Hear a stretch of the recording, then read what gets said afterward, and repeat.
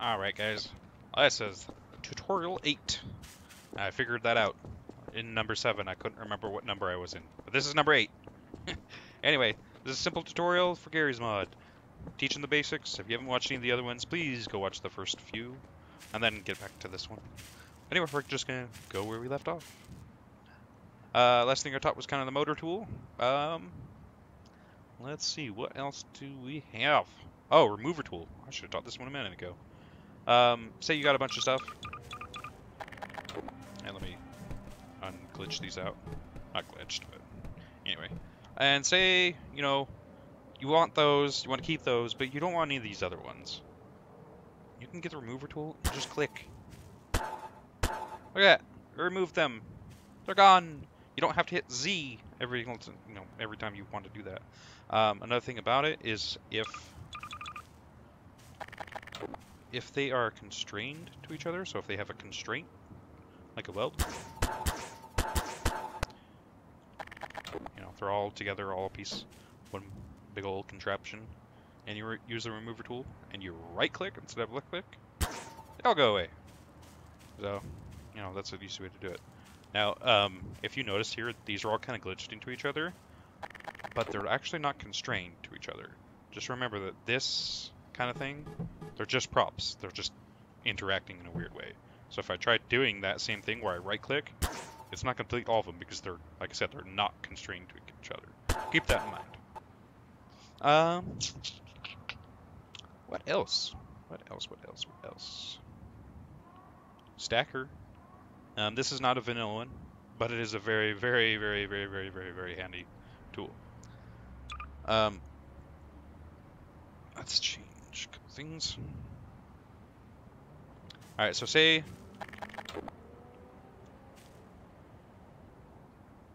you want to create, you know, that's a crap problem. Say you want to create a wall with these, but you don't want to sit here and, you know, put them in place, every single one, or use the smart weld like we used earlier. Or not smart weld, but easy weld, because it's just a pain. It doesn't, you know, it takes forever. Well, the stacker tool is your best friend. If you look at it, you can see that it provides like another ghosted prop when you do, and if you click, it makes a prop. See that? It's stacking the props, hence the name. Don't you realize how all these names are all correspond to what they do? Isn't that nice? Anyway, the way this works, this is kind of not very beginner, because this can get kind of complicated, but I'll take my time on it. You guys probably understand some of this. You've all listened to all these. You're getting smarter. So let's learn some smirts. Okay, so first things, freeze props. That's obviously when you do that, it's going to freeze it. If it's not checked, that prop can fall down or whatever. Weld props. It's also going to weld the two together. So these two are welded, these two are welded, these two are welded. They're all frozen. And then no collide. So if you have that enabled, it'll freeze, no collide, and weld all these two, and those two, and those two. Pretty simple. Alright, and now this is the kind of stuff that gets a little bit complicated. Now, relative to, so that means stack in what direction relative to the prop that you're looking at, or the world. Now, if I have my stack direction behind the world, it's going to go that direction relative to this map. So, you see that? But if I just change to a prop, behind goes that way. Okay, so the way to think about this is this prop has a forward, a backward, a left, a right, an up, and down.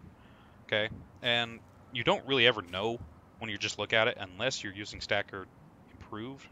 I don't know what's about Stacker version 2. I don't remember the difference. Oh, that one's kind of dumb. Anyway, so really, oh, are you kidding me? That like glitched out. I'm gonna walk over here. This game is really glitchy, guys, so don't be surprised when you encounter things that are kind of broken. Anyway, so stack relative to prop is always going to be how the prop is oriented. So, see, that's still that direction. That's still on that edge of that prop. But relative to world, it has nothing to do with the the orientation of this prop. It has to do with the orientation of the world itself. So just keep that in mind. This is what always screws up people. Relative to prop, relative to world. I always do it to prop because that's generally what I'm doing with. And then stack direction. So right now it's on behind. So that means that that is the behind direction for this prop. So that means if I do it for front, it's going to go that direction. Yep. If I do it, I actually don't know which way's which because I don't know if this is the top or the bottom. But we'll try it to the top. Or up, I should say. I say top. But top is obviously that direction, so that means that's going to be right and that's going to be left. And obviously that will be down. So that's the stack direction. And then the count, which is really useful if you want to stack a ton of props. You can see there. Oh, well, my Falcos won't let me do that. It's my settings. I really should change that, but I'm lazy.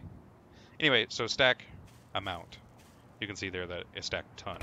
Now you gotta keep in mind that these, if you do that, this considered maybe bad on some multiplayer servers because you can spam that and cause a lot of issues.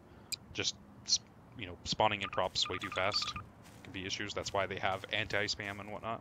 So just keep that in mind. But yeah, you can create some really useful stuff with this. So say I wanted to create a wall, like I said I was going to do earlier.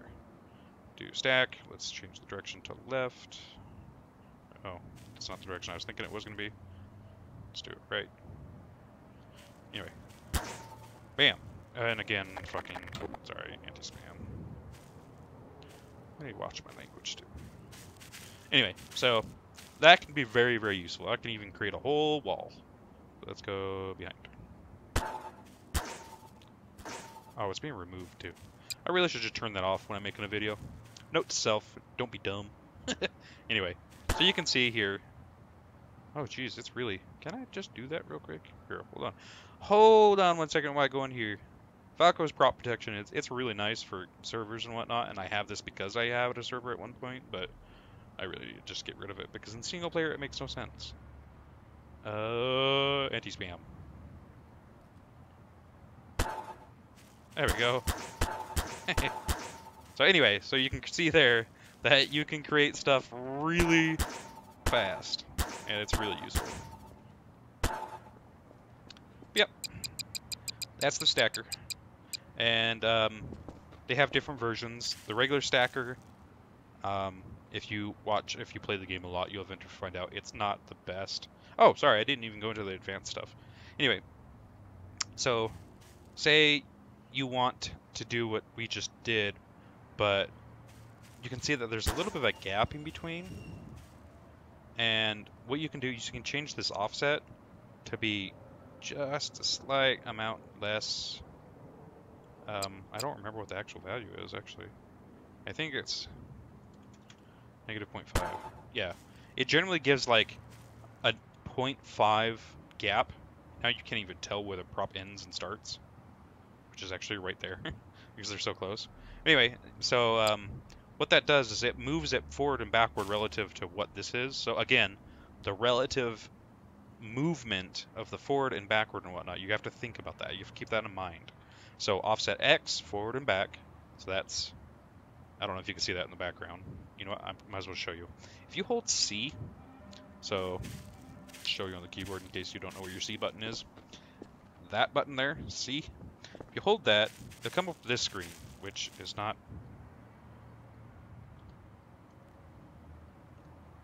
There it goes.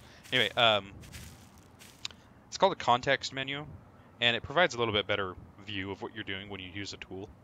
But anyway, so you can see there that it's moving it up and down. Now you can do things like left and right, and the actual up and down, which is actually, again, like left and right on here. And that does all that kind of stuff. But if you have multiple and you have all this weird setting, and then you do it, you can see that it keeps doing that direction. So if I have something a little bit more exaggerated so you can kind of understand what I mean. See that? So it keeps stacking like that. If you do stack relative to new rotation, it won't do anything as far as what we're screwing with so far, these three, but it will with these. So make sure that if you're messing with these, that this is turned off or on relative to what you're doing. So if we mess with these, you see how it rotates those? That's what that kind of stuff does. So if you're really patient and you use this tool a lot, you can create some really complex things. Yeah, you know what? I didn't even. Oh no. Yeah, anyway, so that's what that did. Now if I turn on stack relative to new rotation, that's what that will do. So when you don't have that enabled, it will keep stacking in that direction. But if you have stack relative to new rotation, it'll keep stacking based on the rotation of the next prop. So that prop is tilted in that angle, so it makes the next prop tilt at a different angle, which makes next. So you can make some really complex, weird shapes. And so if I actually just back up a little bit, and we stare at this, I don't know how well you can see it from the record angle, but you can actually do it in real time, kind of. You can see what you're doing. Like, you can do some pretty cool things. You know, I'm running out of time again. Sorry if I babble too much and these tutorials kind of go slow, but I like to show a lot of details. So, anyway, I'll see you all in the next one. Bye-bye.